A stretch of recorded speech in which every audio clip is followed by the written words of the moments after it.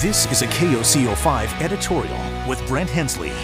April 1st, April Fool's Day, a day to play harmless pranks on friends and coworkers. April 1st is also the day, by law, that the Oklahoma Legislature was supposed to have provided an education budget. Guess what? They didn't follow the law. In 2003, Republicans pushed the Democratic legislature to require an education budget be set by April 1st, so school districts can plan for the upcoming year, like hire teachers.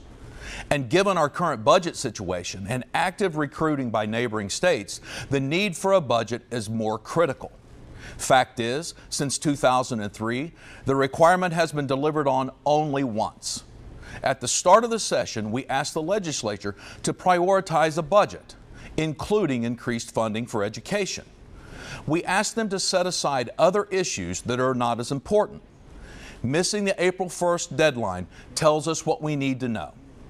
KOCO has told you how districts all over the state are bracing for cuts, but the legislature needs to let them know how deep those cuts will be, and they should simply follow their own rules. I'd like to hear from you. Email me at editorials@koco.com.